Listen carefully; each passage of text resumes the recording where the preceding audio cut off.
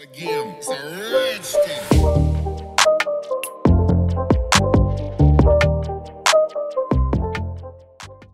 What is going on, guys? Welcome back. In today's video I'm going to guide you through the full installation of the Windows Subsystem for Linux, so let us get right into it.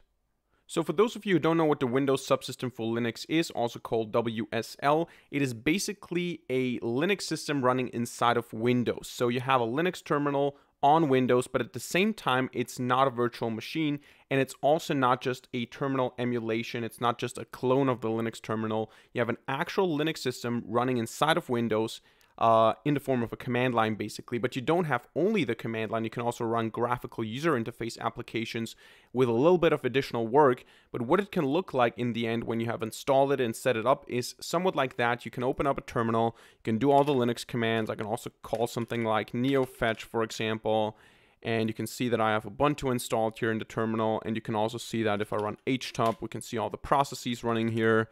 And I can even run some graphical user interface applications here. So for example, Nautilus, which is a file explorer, and you can see that I have this Linux style graphical user interface on Windows. So we have an actual Linux system running on Windows, and you don't need to worry about compatibility or anything because we're not radically modding our system.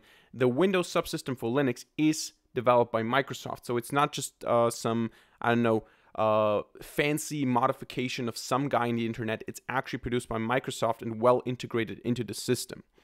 The first thing we need to do in order to install the Linux subsystem or the Windows Subsystem for Linux here is we need to go to the features. So we're going to go to the start menu and we're going to type features, and you can see here turn Windows features on or off, because what you need to turn on, what you need turned on here in order to be able to do this, you need to turn on the virtual machine platform feature. So if you don't have a check here in this checkbox, you need to click it and press OK.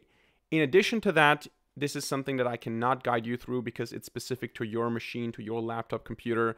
You need to go into your BIOS and also turn on the virtualization functionality. So if your BIOS is blocking the virtualization, you're not going to have any success here. So you need to make sure that your system is able to virtualize, and you need to turn on that feature. Once you have that, you go to the start menu once more and you type store or Microsoft Store. You just click on a Microsoft Store, and now you can just search for the distribution that you're interested in. So you can go for Ubuntu if you want to. You can also, by the way, just type Linux and see all the different distributions here. You can go with Ubuntu, which is what I have installed on my machine here. You can go with Debian if you want to, just Debian, and you can also install Debian. You can go with OpenSUSE. You can go with Kali Linux and all that. In this video, I'm going to go with Debian because I don't have Debian installed. I have Ubuntu installed, and I don't want to remove all the settings and all the things that I've set up.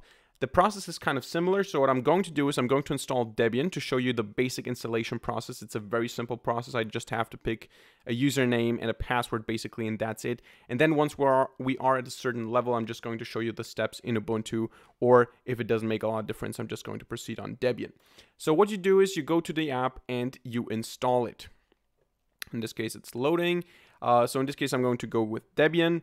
And what you do is you go to Debian here and you click on install. So it's going to take a while. It's going to download it. I think it's about 800 megabytes or something, or 700 megabytes. I'm not sure. However, we're going to skip that download part, and I'm going to get back to you once it's done. So once the download is finished, you're going to see this terminal here pop up. It's going to install for a couple of minutes, and then it's going to ask you for a username. In this case, I'm just going to go with Neural9, and then we're going to enter a password 12345. Of course, please pick a secure one. We're going to retype it, and once this is done, we are already inside of the Linux system here. So this is the Debian Linux system that we have here.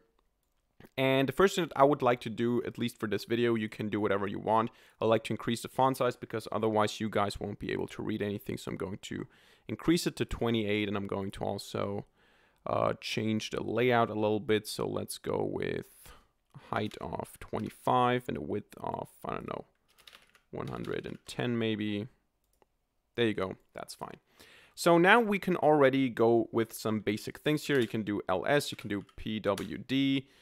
we can navigate through the system. Now, one thing that you need to keep in mind here is that if you just remain in that directory here that you are right now, you are inside of the Linux system. So, of course, I'm in the user directory here, and I can create documents and downloads and desktop, whatever, but I'm not on my Windows system. If I want to go to my Windows system, if I want to access the files on the Windows system, I need to go back 2 times.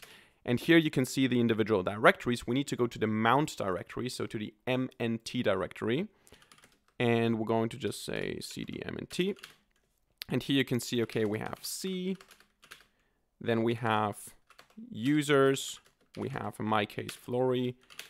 And then we have desktop. And now we are at the desktop. So now we are navigating through the Windows files. So if you are in your Linux subsystem and you want to go to the Windows files, you want to go to /mount/c, and then, you navigate. And of course, if you have different partitions, you should also be able to see those here. So that is a very basic thing that we have here. Now, what we also need is, or what we don't need, but what we want to do as a first step is, in my opinion, it's very annoying that when you do certain things, you're going to get a lot of error sounds. So if I don't know, type some file name here, and then I press tab, you can hear that, right? I hope you can hear that in the video. I get these annoying sounds whenever I try to do some auto-completion that doesn't work, or whenever I try to delete something that's not there, you can hear the error sounds. If you want to get rid of those, you can do that in 3 ways, or you have to take 3 steps to get rid of this annoying bell sound. The first thing is you want to get rid of the bell sound inside of the bash. The second thing is you want to get rid of the bell sound inside of the Vim editor, and you want to get rid of the bell sound inside of less with double S. So the first thing is we go to the input RC file. So we can just use Vim to do that. I think Vim is installed by default, right? So if I just type VI, yes, we have Vim. I think we should also have Nano, right? Okay, so you can pick the editor that you prefer. I'm going to go with Vim. And we want to edit the input RC file. It's located at etc and then input RC. This is the file that we want to change. In order to change it, we have to go with VI. And in order to be able to overwrite that file, so to make actual changes, we're going to need sudo. So the super user do command here. Let me just check one more time if my camera is not blocking anything. I'm going to move it to the upper right here, to the upper right here. There you go. So we're going to go to the input RC file, and we're going to enter the password here. And here we can see individual settings that we can set. And you can just do it manually here. As you can see here in Vim, you also hear these error sounds. If you want to remove the bell sound, you need to uncomment this set bell style none here. So we're just going to delete. Come on. Oh man. Let me just do it with nano then. So sudo nano etc input RC. I had some difficulties right now. So you want to uncomment this set bell style none.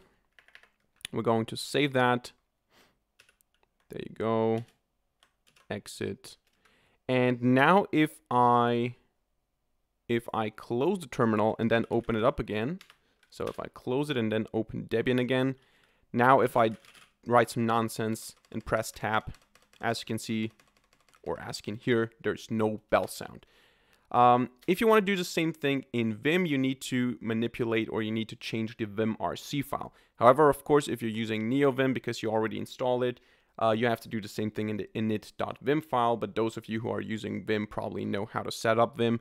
So what we're going to do is we're going to go to the Vim file, which is .vimrc from the user directory. And here we don't have anything, so we're basically creating it. And what we want to do here is we want to say set visual bell. Now, if I do this again, oh, come on. If I do some nonsense here, you can see there's no bell sound. All right. The last thing is that we also want to remove the bell sound from the less type of applications, or whenever we are in a less mode, which is written like that. We want to also remove the bell sound, and for that we have to to change the .profile file, which is basically located at user directory /.profile.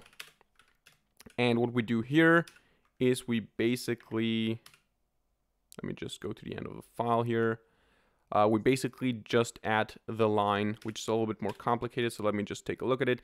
It's export less equals, and then $less RQ, and that's basically it. So we also get rid of the bell sound there. So this is how you remove the annoying bell sound if you want to, if you like it for some reason, if you need it for some reason. If it doesn't bother you, you can just ignore this.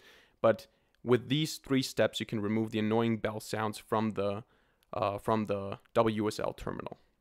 So we're now going to switch to the Ubuntu terminal because I don't want to use Debian. I just installed Debian because I didn't want to uninstall Ubuntu. The steps are the same, so you can choose whatever distribution you like. Of course, they're different. OpenSUSE is going to be a little bit different than Debian and Ubuntu. Ubuntu is going to be a little bit different than Debian, but since I use Ubuntu mainly, and I would also recommend you to use Ubuntu if you're a beginner, I'm going to proceed with Ubuntu here. So we're going to go with Ubuntu, and now we're going to talk about tools, interesting and useful tools that that I recommend you to install on the Windows Subsystem for Linux. And the first one is Vim or NeoVim. But as we already know, Vim is installed already. So what do I mean by that? I mean configure Vim or NeoVim to be a good editor. I would recommend you personally to just start using Vim in the command line. You don't have to use it as your main editor to replace Visual Studio Code or PyCharm. Use it whenever you're in the terminal. Don't use Nano or actually, I don't want to say don't use Nano, use whatever you want, but I recommend you to use Vim because Vim can make you very efficient. I like Vim. I'm a big fan of Vim, and I would recommend you to just take the time and learn to use Vim and also set up a nice looking Vim because the basic Vim is pretty boring. If I just go with VI and then, test.py, for example, it's a very basic editor here. As you can see, I didn't even disable the bell because I don't use the ordinary Vim. However, if you choose to install something like NeoVim, you can set it up in a very nice way. So let me show you what you can do with NeoVim. Let's navigate to Neural Dir and let's go to object recognition, for example. If I open up NeoVim here, you can see, first of all, I have a file explorer. I can open the main.py file. It has nice syntax highlighting and auto completion. I can open the file explorer here to the left. I can open a tag bar to the right here, and you can see information here. I also have this airline down here. So Vim doesn't have to be a boring, limited editor. It can have a lot of plugins. So what I would recommend you is to take a look at my video where I show you my NeoVim setup. I think it's even called My NeoVim Setup. And I would recommend you to get a nice editor for your terminal. Choose Vim, choose Emacs, choose Nano if you like to, but you should be able to use a terminal editor if you're working on a Linux terminal in general, not just for the Windows Subsystem here. So the next tool that I would recommend you to install is HTOP. HTOP is basically just a very basic task manager in the terminal, and you install it by saying sudo apt install and then HTOP. And once you have that, you're going to have this very simple tool where you see all the processes. You can terminate them, you can kill them, you can filter, you can search, you can see the usage up here, you can see the memory usage, the CPU usage, and all that. So a very basic tool that I like to use, or that I have to use oftentimes when something is stuck and I need to kill a process or something. Highly recommend you to get HTOP here. Besides that, by default, you're not going to be able to use commands like ifconfig. So if you try to do it, actually I can show it to you if we go to Debian here, because I didn't install it there yet. If I type ifconfig, you're not going to see, or you're going to see that this command is not found. So if you want to install it, what you do is you type sudo apt install and then net-tools. This is what you're going to need in order to be able to run ifconfig. So also something that I would recommend you to get. And besides that, what do we have here? Yeah, you can get neofetch if you want to, just to get some information about the system. So you can say, let me just press enter until I'm not hiding anything from the camera here. You can just type sudo apt install neofetch, and once you have that, you can run neofetch, and you're going to get some information about the system. First of all, the Ubuntu logo here. the OS, the kernel, the uptime, the packages, the theme, the icons, terminal, whatever, CPU, memory. So just a basic tool to get some information about your system. And besides that, I would just recommend you to get all sorts of developer tools, depending on what you're going to use this Windows Subsystem for Linux for, because, you know, you don't install this just because you're cool. You need this to compile certain things. Maybe you want to compile for Linux. Maybe you want to compile for Android. When you have some Python Kiwi app, for example, you want to compile it to Android. Install the necessary tools that you need here. Install a compiler for C, for C++, install Python, install whatever you need basically, because we don't use this just for fun. We use this Linux system here because it's useful, because oftentimes when we develop something, when we use a framework, when we need to compile something, we want to have a powerful terminal, which is not the CMD, and maybe you don't want to use PowerShell, maybe you're inexperienced with PowerShell and you like to use Linux, then this is what you want to do here. You want to install all the developer tools that you need. So last but not least, we want to be able to display graphical user interface content. By default, if we try to call a graphical user interface app, or if we try to plot something, for example, with a Python script and matplotlib, it's not going to be able to display anything because we're limited to the terminal. We don't have any display to export this to. And in order to change that, we need to install the Xming server, the Xming X server, which you can find on sourceforge.net/project/xming. You can just download it, install it, and run it. It's not too complicated, but it always needs to be running if you want it to be able to show graphical user interface content. So install it, run it, and you can just add it to the startup, so it's always running in the background. You can see down here it's running.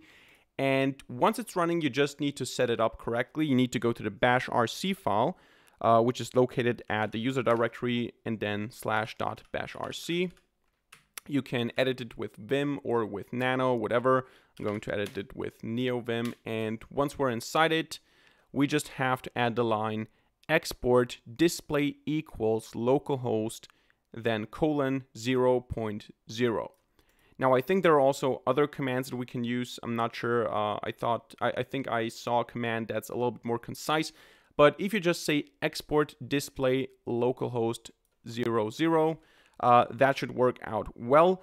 You need to do it in the bashrc file, because otherwise you would have to do it every time you run the terminal manually. So if you just want to test it, you can just enter the command and then call a graphical user interface app. But if you want it to always be set up correctly, you need to add it to the bashrc file.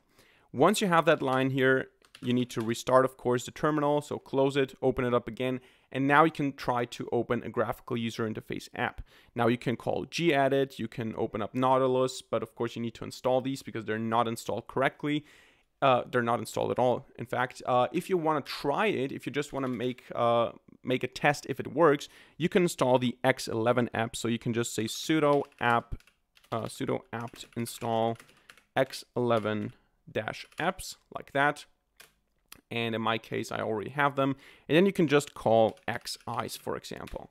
And you can see that, there you go, graphical user interface. We can close it. We can also call xedit, I think. Then we have a basic editor here. And you can do the same thing, of course, with actual graphical user interface apps. For example, Nautilus, as I showed you in the beginning, opens up this file explorer here. It's a little bit buggy, don't be confused, but it also works with matplotlib. Whatever you try to display will be displayed using the server. Now, if we exit from here, if we close this, we're not going to be able to do this anymore. So I try to open Nautilus, doesn't work, doesn't know where to display it. So I need to make sure that Xming is constantly running. So I can start it again and I can give it a try. And there you go, it works again. So that's it for today's video. Hope you enjoyed. I hope you learned something. If so, let me know by hitting the like button and leaving a comment in the comment section down below. And of course, don't forget to subscribe to this channel and hit the notification bell to not miss a single future video for free. Other than that, thank you very much for watching. See you in the next video, and bye.